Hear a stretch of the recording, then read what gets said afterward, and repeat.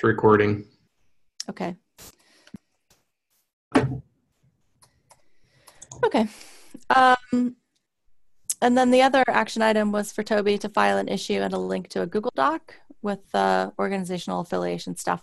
So that's done. I didn't miss any action items from last time, did I? No, I don't think so. Okay. So the next bit, sorry, people are typing up in the agenda. Let's I just put it there so I wouldn't forget. Okay. Oh, okay. Cool. That's all I'm doing.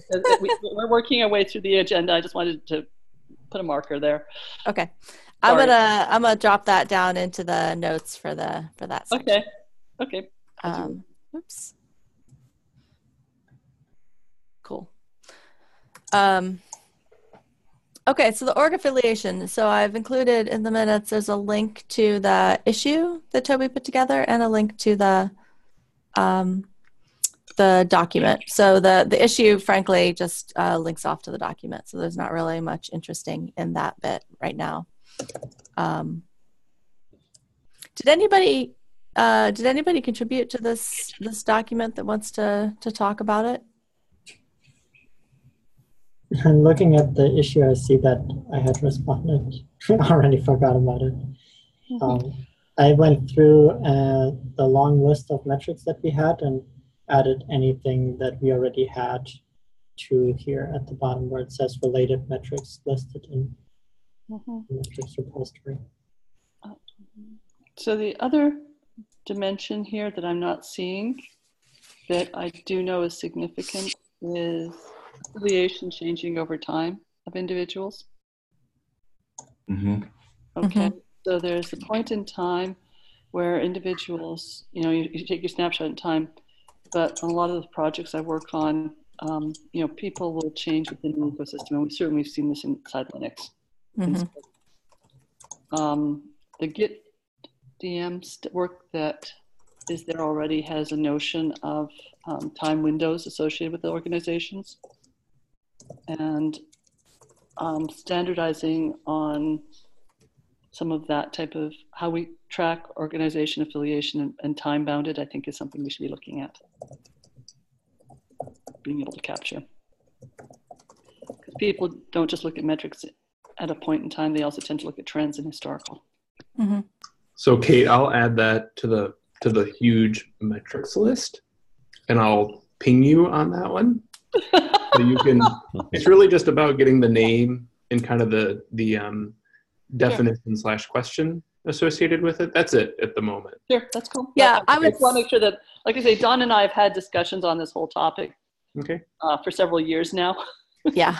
and I'm an expert there too. So I just want to I would say though, Matt, instead of adding it to the list right now, let's work in this doc. Sure. Just to keep things in one place so that we're not working on them in both places.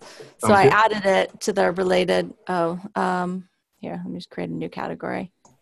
I created a new category at the bottom called missing metrics.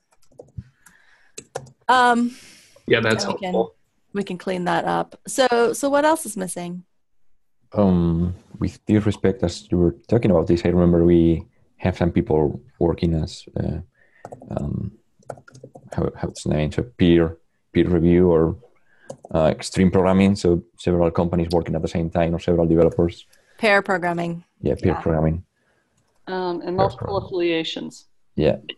Specifically, an example to think about for that one is Linaro, where they have a Chinese associate, and so they have their company and potentially a Linaro affiliation, and so how does that get counted? At a point the other one is contractors. Work for hire, yes. Yeah. Yeah, for an open source project, Cloud Foundry is where I've seen this.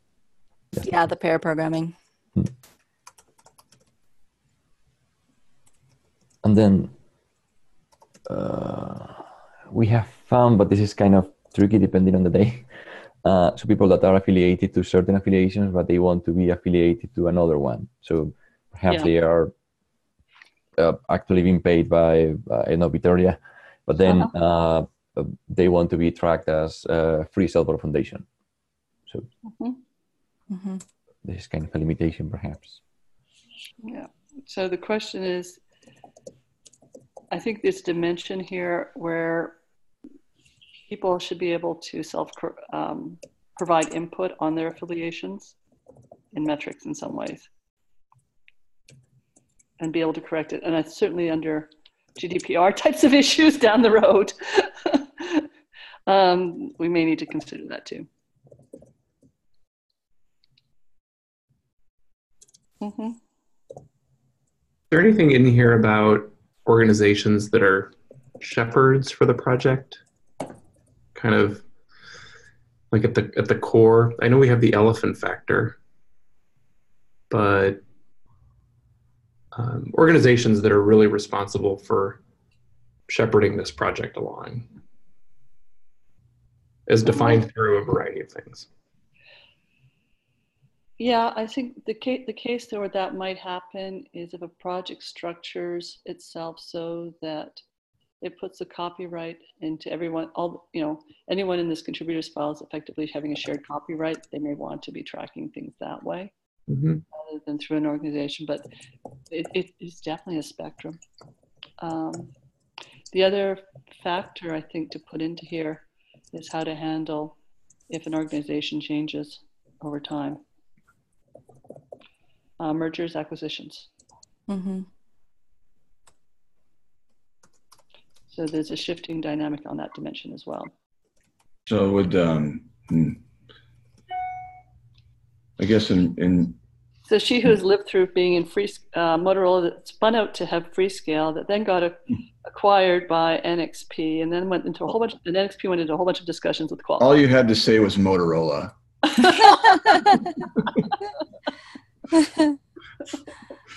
Yeah. So, Kate, if I can ask, what did you mean with the project that structures copyright to shared across contributors? Best practices and copyright statements. There's some evolving thoughts going on there. And certain projects will basically put a copyright statement on each file saying copyright contributor to this project, project X. And then inside project X, there is a file called contributors.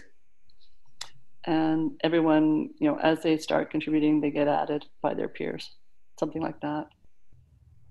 So they may want themselves to be formally affiliated with the project rather than the companies they're coming in from, because they're doing this as community work or something like that. But if we trace them back through their Gmail and they have another account somewhere else, we know they're active. We might affiliate them with a company where they personally want to be affiliated with, as Daniel says, like FSF as opposed to Bitergio. So okay, that last part makes sense. It seems like there are like three axes of control for this information. One might be the standard that we want to stay is how we decide whom people are doing the work for. The other might be the developer's preference, and a third might be how a community manager wants to interpret affiliation, because I think I've understood in conversations, different people see these affiliation things very differently, like how I would count your affiliation. Or am I overthinking it? There is even a fourth, if we go for a corner case, where we faced, for instance, we've been building some dashboards. Some of the people paying for that were asking us if there are certain organizations that are not asking for certain services, or they are not aligned with whatever. Basically, they don't want them to be part of the affiliation. So it's kind of, let's say, a service might be from the people paying for the dashboard, which is perhaps a fourth case that might be someone, the one producing the metrics itself. But I don't know if it makes sense. But you're talking about like a centralized service that would try to track affiliations across the broad collection of communities? So not exactly. So the specific case was, if you are not paying for the services that we are offering, you will not be listed as a contributor organization here. I see. But this is basically a way of proceeding by the one producing the dashboard, right, or controlling the dashboard. So, I mean, from a pure metrics perspective, maybe it doesn't make sense. Okay.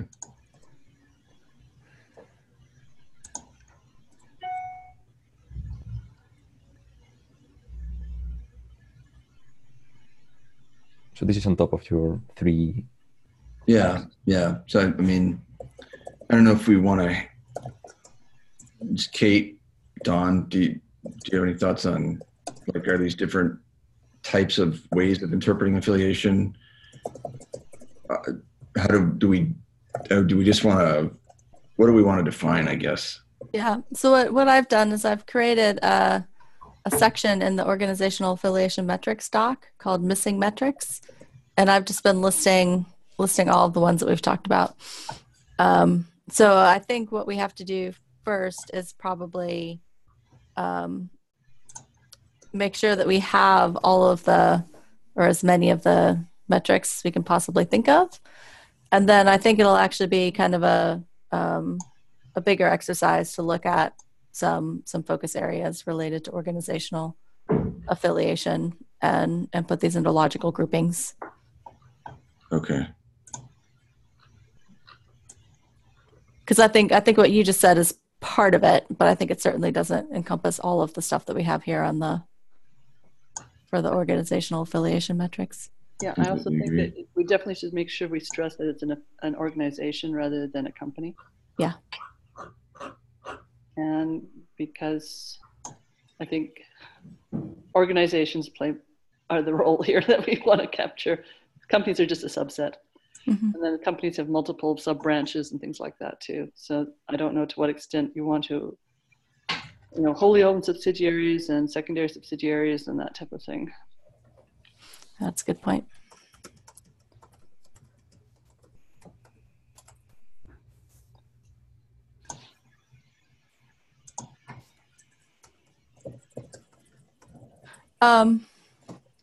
So somebody typed in at the bottom of this list, contributor organizations listing and not as part of affiliation. I don't know what that means.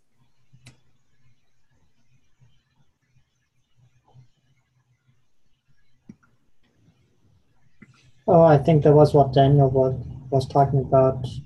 If you don't get listed, or your company doesn't get listed if you're not officially a member or paying for the service. That was my attempt to capture what Daniel was saying. Okay. Okay.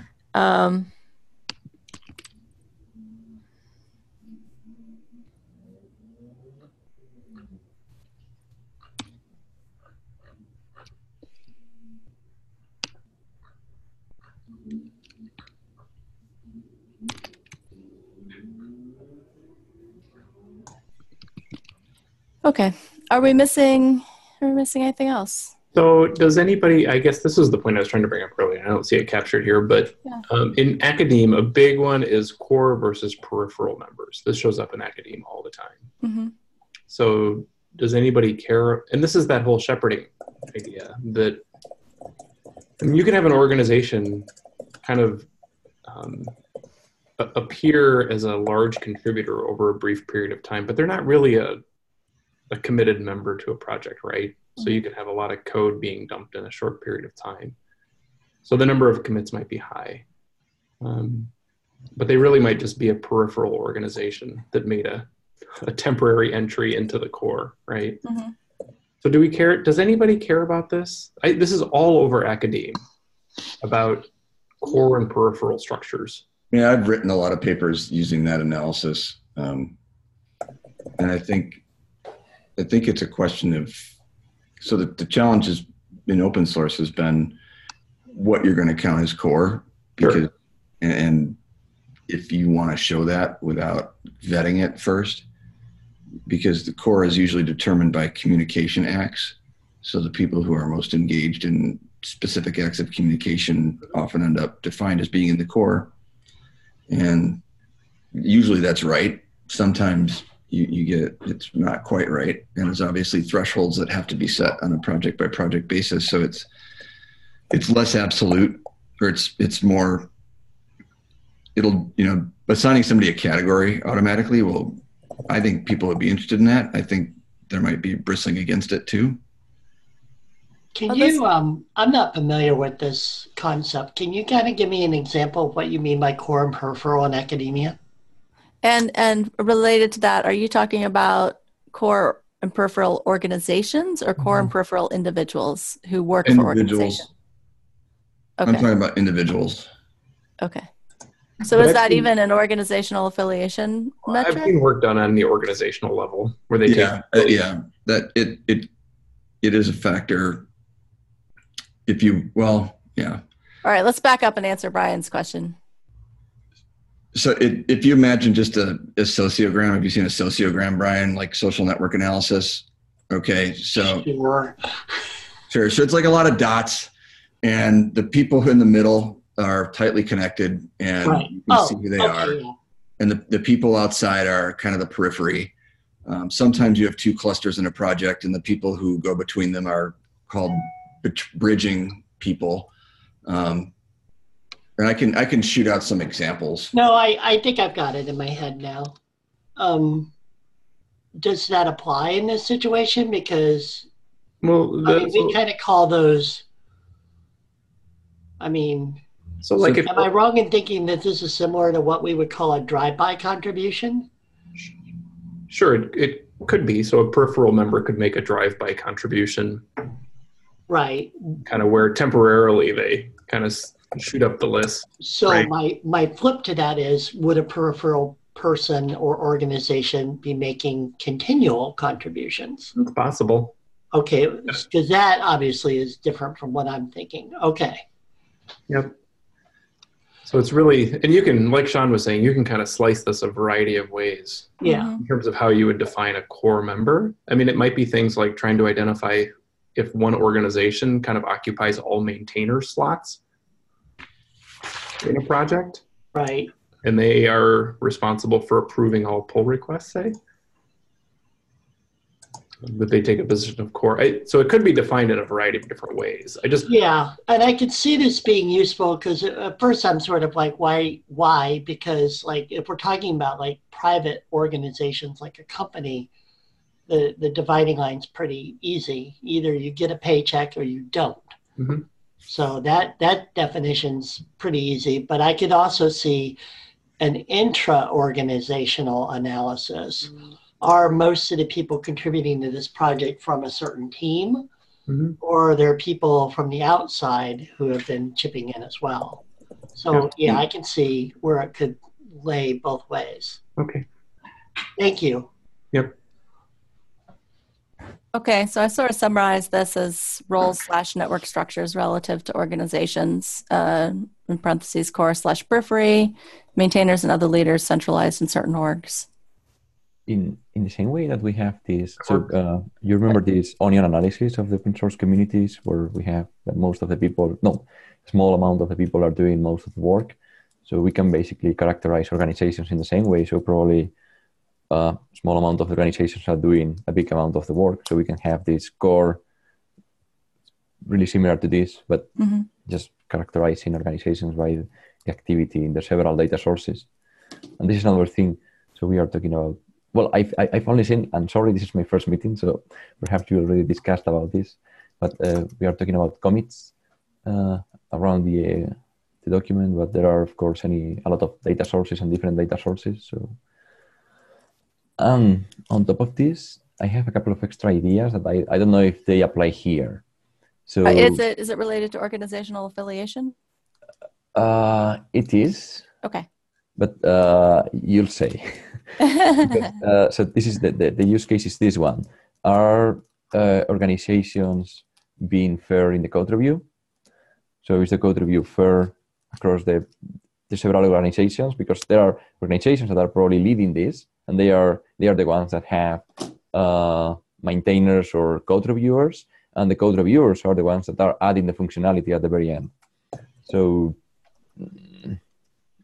what do you think? Is something that we can have here? In the I'm adding a section called Bigger Things to Think About Okay. up towards the top, because I think in some of these, I think we maybe need to we need to figure out how we want to distinguish between metrics that are describing organizational affiliation Mm-hmm. and metrics that are using that to do something else. Mm-hmm. You know what I mean? Because I think Daniel's like, your example is not really, it's not really an organizational affiliation metric. You're taking the organizational affiliation metrics and doing some analysis on them. Yeah. And I think we need to decide whether or not those fit in this category or somewhere else, because I think that there are probably a lot of metrics that use organizational affiliation for additional analysis. Okay. Mm-hmm. I got it. Code review fairness almost bleeds into the D&I work group as well. Yeah. Yeah.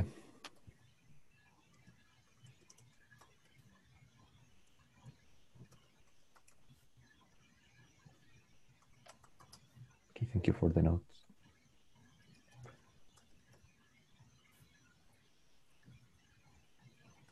I'm just typing this in here.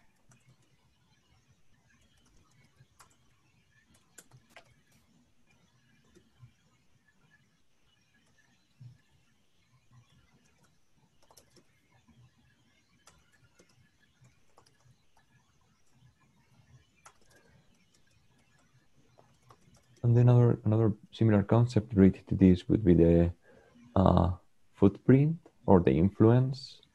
But it's probably something based on, once we have the characterization of companies, then we can go for something else. I'm having this here.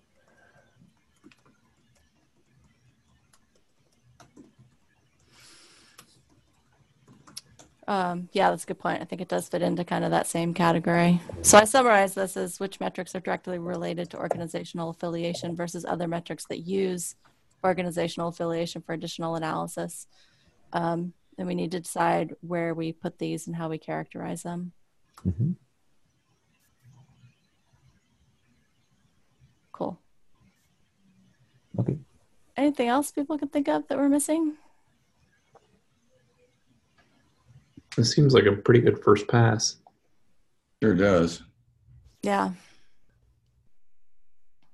It's plenty of stuff to dig into on this.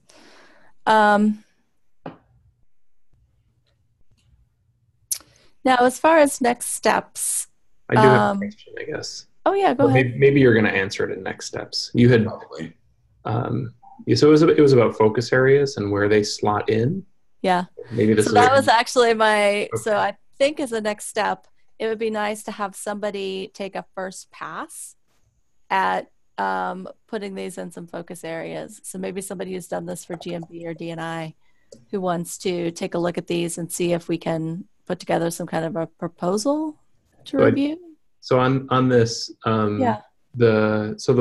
as you well know, the focus areas, it would sound like would be a slightly bit different here, Mm-hmm. just in the sense that obviously D&I is the highest level working group with, say, 6 or 7 focus areas in there, and then obviously the goals and the questions in there.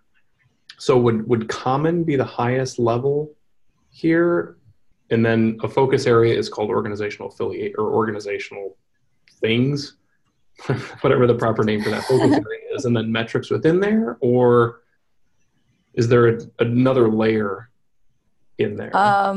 That's a really good question. I was thinking of the focus area as being organizational affiliation, but I also think that we somehow need to better organize these metrics within that focus area. Okay. So I'm not sure if we have like subcategories within it, because I was thinking there are some of these that are really closely related. So you have things like, for example, mergers and acquisitions. Mm-hmm.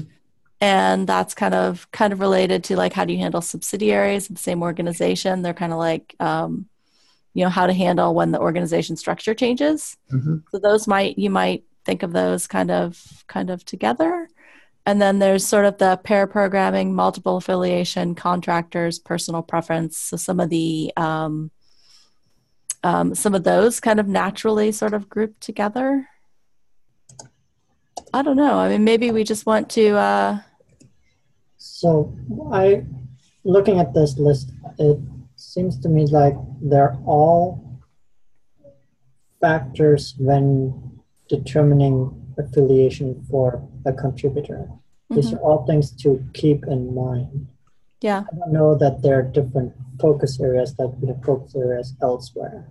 Because No. I would say it's, metrics. sorry, I would say it's under the affiliation, organizational affiliation focus area. Like that would be the focus area. But I'm just wondering because because we have so many metrics, do we want to organize them within that focus area? It could be really subtle, just in terms of, how the focus areas have the tables with the metrics and the questions.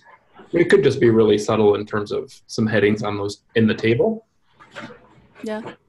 Or maybe we don't need to further organize it at all. Yeah, it's a possibility too. And just let people assemble them the way that they would like to assemble them. Yeah. Them being the metrics. Yeah.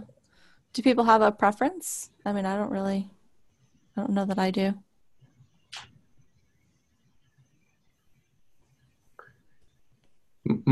If I had a preference, it would be a single focus area called organizational affiliation. Okay.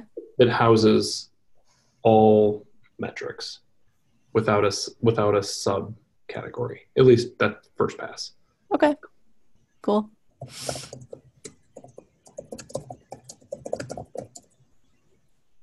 But that's just me. Yeah. And really the only rationale for that is just keeping it in line with the other working group. That's the biggest factor for me.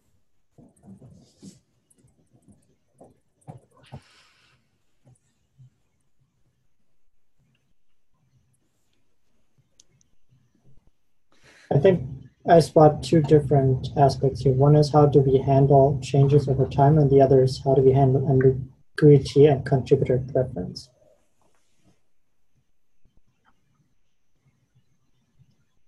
And then what is that for different subcategories? All of these concerns for determining affiliation, there's a group that seems to be worried about what if affiliation changes because it gets merged, acquired, or people move jobs, whatever. And the other is, what if people have more than one affiliation and want to be affiliated with a specific project or company or organization?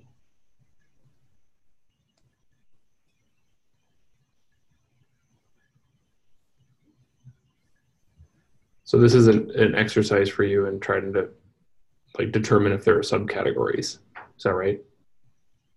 What are these? I understand what you're saying, but what are these two items? Changes in affiliation over they're time? overarching themes across the concerns. Okay. But then we also, so those are just in the missing metrics. We also have the related metrics up above. So the number of contributing organizations, contributor diversity, some of those as well. Mm-hmm. And I think they fall into what you determined above as one determining what affiliation is and the other one using that affiliation in analysis. Mm-hmm. So I think what we have as missing metrics is how do we actually determine affiliation, whereas all the others are how do we use that affiliation once it's determined to analyze the data.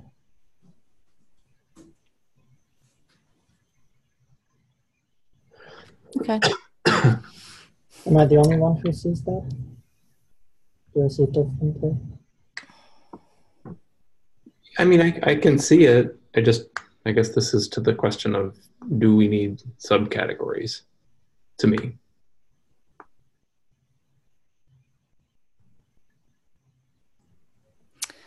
I do think what we probably want to do, since Toby was kind of driving some of this effort and he couldn't make the meeting, I think before we decide what to do, I think maybe we should sync back up with Toby, let him read the notes, or That sounds possibly watch the video and Comment.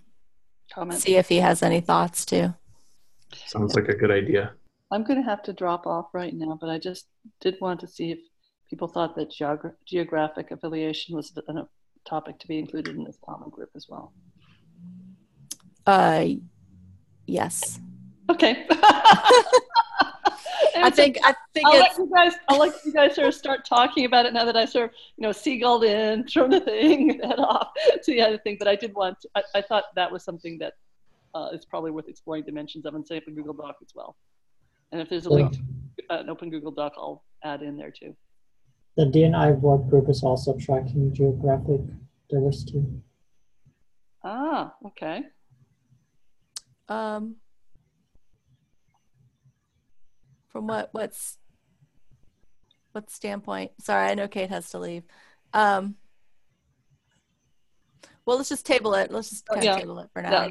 So the problem or the interesting issue I'm seeing is I'm seeing a lot of contributors from Australia, but I know they're coming in from China.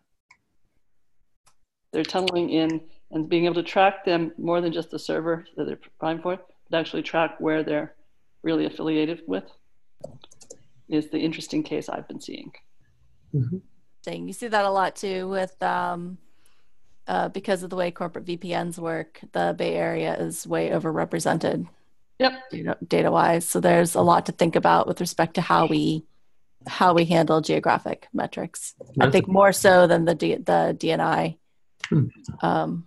Looking at it from a diversity standpoint. Okay, now I think I understand where you're going with that. So let's. Okay. Cool. Catch up with you another time. Bye. Kate. Bye. Bye. Thanks.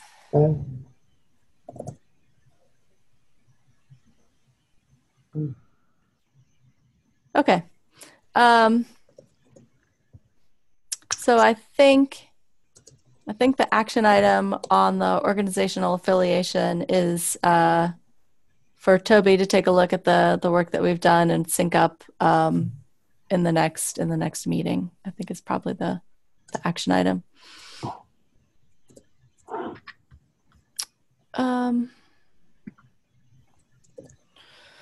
Okay, so the next bit. Sorry, who was taking notes? Does somebody want to add the action item for Toby? I'll put it on. Okay, cool. Okay, so thank you so much, Matt, for going through and into the putting the working groups in there. Sure. I think what I'll do. I'm using two computers. Let me share my screen for the.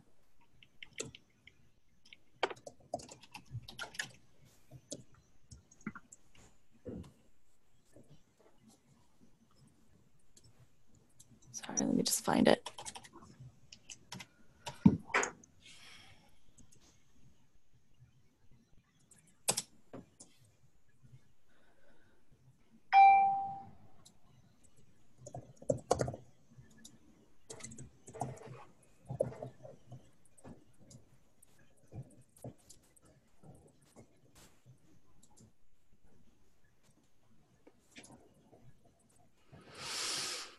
Okay, so can you see that? Mm-hmm. Okay. Yep. So what I thought we would do is have a quick look at these million metrics and see if there were any that we wanted to focus on. And is geographic in here? Did anybody search for I it? don't remember. It doesn't. I could look, but I think it's not. No, it's not. It might be, but we do have in the DNI work group the dimensions of demographics, and geographic should be one of those. we have under contributor demographics is the only mention of location. Yeah, I don't remember seeing it as a metric. It's not a DNI. metric. Contributor demographics is the metric. Yeah. And then the description includes location. Yeah. Yeah, the other one that's not in this list and is related to geographic affiliation also is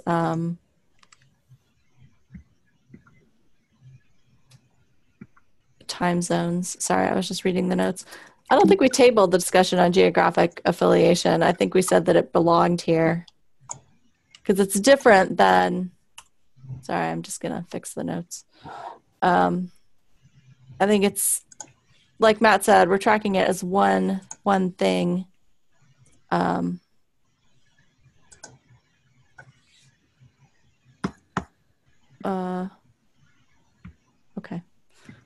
People are typing things in the notes that we haven't actually talked about. I was just going to put time zones in because I think that's an element of geographical affiliation. Yeah, and I don't think that's anywhere in there. Yeah, I don't either.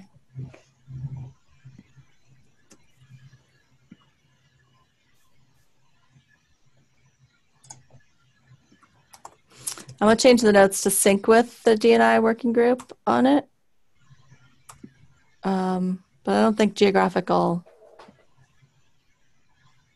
So Somebody typed in location, region, country. Do you want to talk about what you meant by that? Yeah, that is one of the dimensions of demographics that the D&I work group has. So we are tracking this information, but we have not specified a metric that actually uses this information. Okay.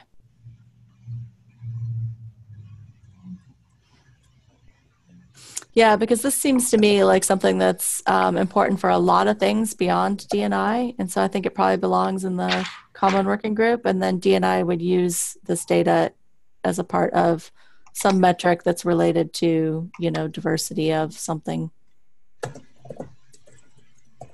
How I see that.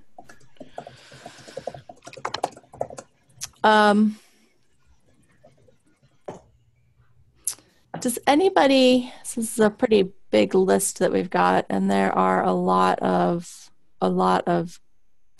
gaps. Yeah, and there are a lot of repeats too, or at least really similar metrics when I was going through this list. In the meantime, I have a question. So yeah. It's the following. I've seen at the very beginning that there is a link to the Apache maturity model. Apache maturity model, guidelines for assessing the maturity of a project. I don't know if we have tried to make kind of a list of existing models, because there are several of them.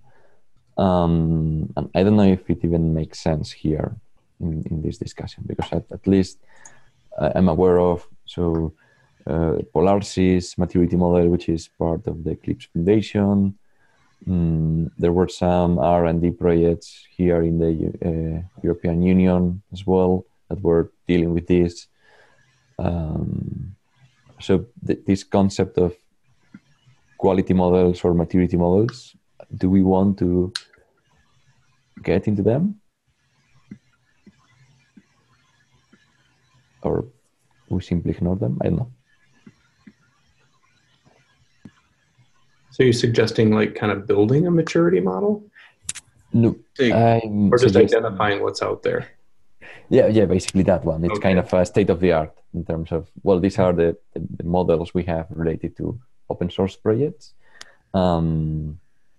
Perhaps we can have some ideas, or maybe they are nonsense. So I remember adding this to the list because I was thinking that these maturity models, like the Apache project maturity model, have metrics built into them to determine the maturity level. So there might be ideas for metrics within these maturity models. And I also think where you land on the maturity model may be a metric as well. Yeah, I'm saying this because I was years ago really involved in these models, maturity and quality and so on. So I'm aware of some of them. So at least to have a link of them. Maybe I was looking for some of them, but they don't even exist. Yeah, I mean, I see the Apache maturity model stuff here. Is that something that should be in GMD, Sean? The Apache maturity model, I think it should. Should's our judgment. I think it's something that naturally would fit in that category. I think if it's, I think naturally it would fit in that category. I think you could also make the argument that maturity might encompass things other than the growth, maturity, and decline metrics. And so I'd have to actually look at what the Apache model includes, which I have not done. Okay. Do you or someone else from GMD want to just take an action item to have a look at that and see if it belongs in GMD? I will do that right now. I will create a issue in GMD to look at the Apache maturity model. Okay. Actually, I'd actually previously just made a note to look at it myself because it looks interesting as a title. And so to Daniel's question, I think it would be helpful to have a list of maturity models, because if CHAOSS is the place where people come to understand project health, then directing them to existing efforts like maturity models is helpful. So I just pulled it up, and there are parts of the maturity model that fit in literally every working group. There's a license and copyright model that would probably fit in risk. Mm-hmm. There's a community model that I think is likely to fall partly in diversity and inclusion, at least. Consensus building models, kind of a cultural metric. So the Apache maturity model is more than growth, maturity, and decline, but it does include growth, maturity, and decline. I would be happy to take this and have the GMD group to start work on the parts of it that are logically under growth, maturity, and decline. Mm-hmm.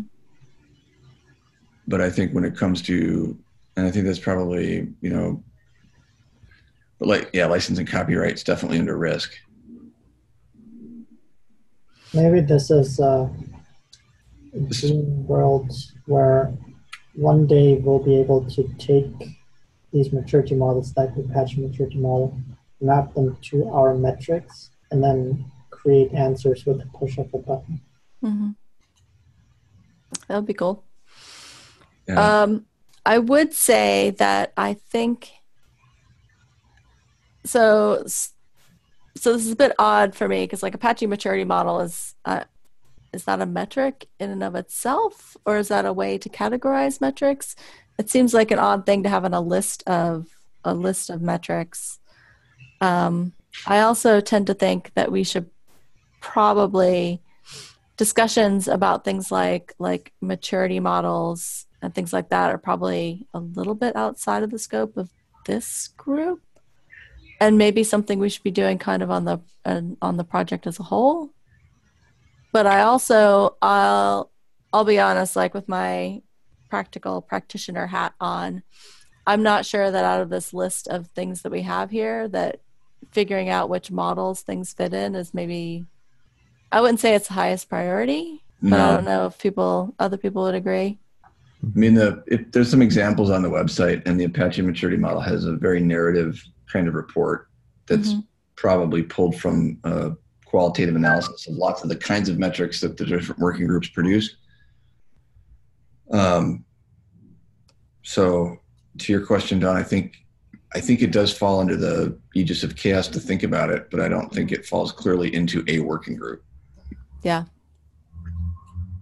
Yeah, okay. I agree with you. Basically, my perception is that quality models are at the very end done in a really specific context. So they are perhaps more interested in licensing risk or community sustainability. So depending on where you are, you will focus on certain metrics. So our goal probably would be to focus on those metrics, and then at some point, if someone is willing to build some quality model, perhaps we can have some characterization of those metrics and say all of these set of metrics here are related to licenses, and all of these are related to community. So you can build whatever you want with this. Yeah.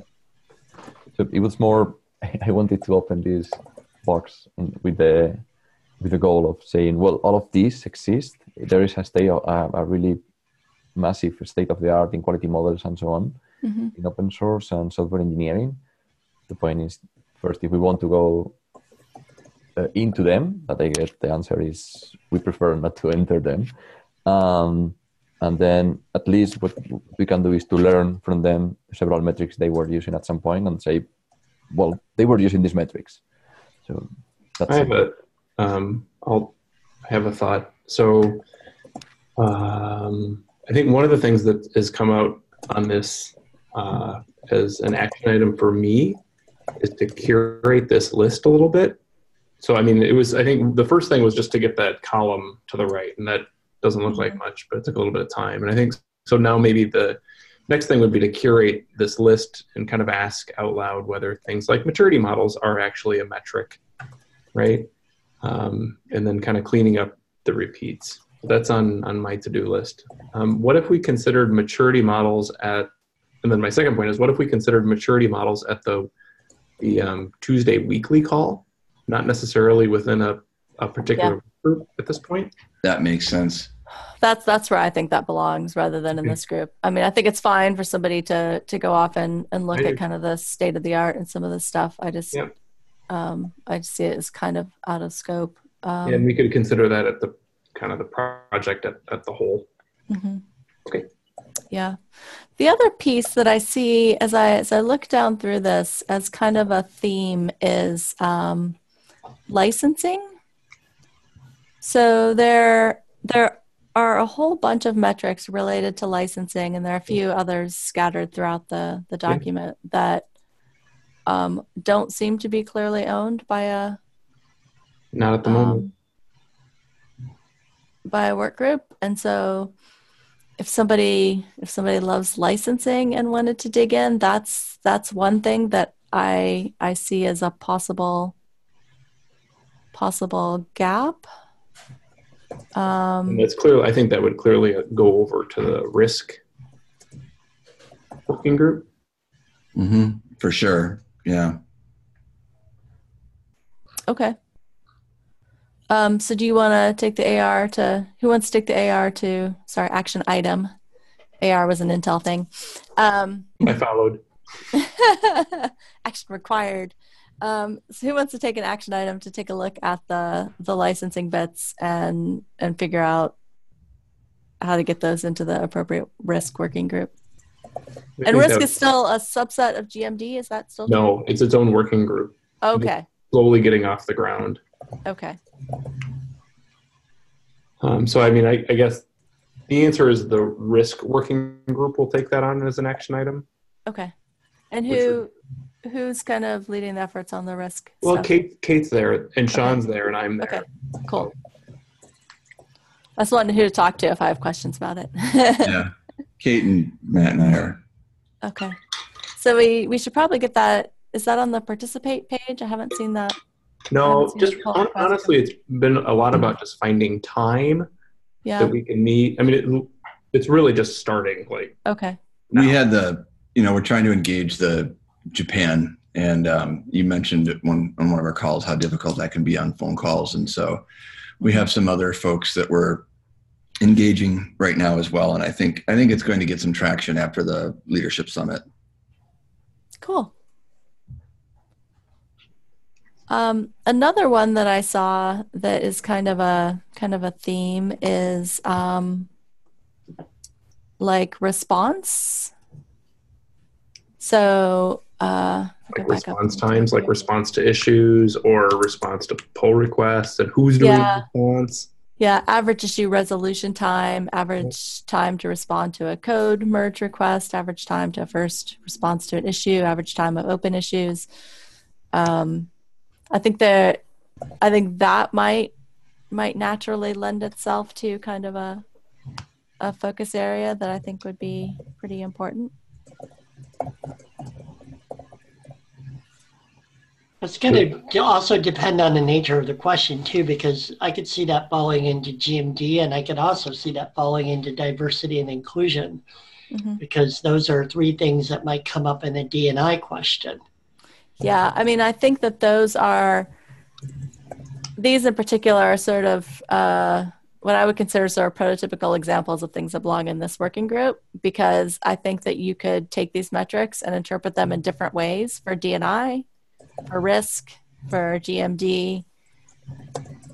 So I think they're ones that are probably common across most of the working groups, but I don't see any links to anything. So I don't see anybody who's been kind of working on that.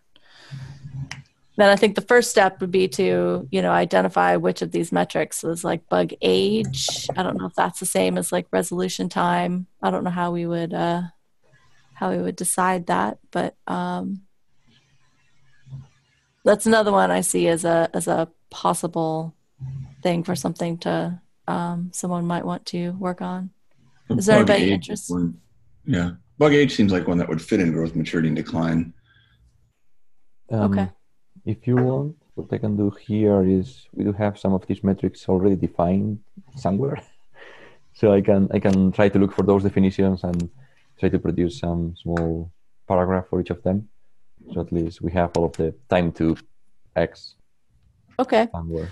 So let's, why don't you let's give you the action item to create an issue for it with a link to a Google Doc where you can start developing that, and then we can start collaborating on it. Okay. Does that work? That's kind of what we did with the other. Okay. Yep. Tell me. You tell me the process that we are all following. So this is the process, right? I open a ticket and then I reference a Google Doc. Yeah. Well, okay. So is this about giving details to the metric, or is this about adding a new metric? So my idea was. Oh, sorry. Go ahead. Oh no, go ahead. So my idea was to add both, basically. Okay, because I think if I'll put something in here. If you're adding detail to an existing metric, I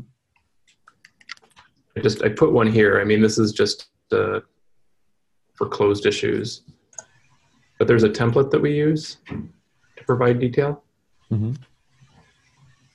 Yeah, where Sean's going to put together a template for that. But I think the first step is figuring out which metrics fit in those. Sure. What do they mean? And then we can use the template to put in the details. Okay, no problem. Yeah. But I think the first step is to at least to even figure out which of the metrics in this big list here fall into that kind of response time. Because there are like, here's another one, percentile distribution of first response time. So there are a bunch of them in here that relate to that we need to at least figure out what the scope of it is. And for the ones that Daniel's already has some definition on, we can start with that and then fit that into the template later. If that makes sense. Go ahead. Before we run out of time, I wanted to pose the question, what we can offer people who couldn't make this meeting to participate. Is there something we want to discuss on the mailing list? Is there action items we would like people to pick up, issues to address?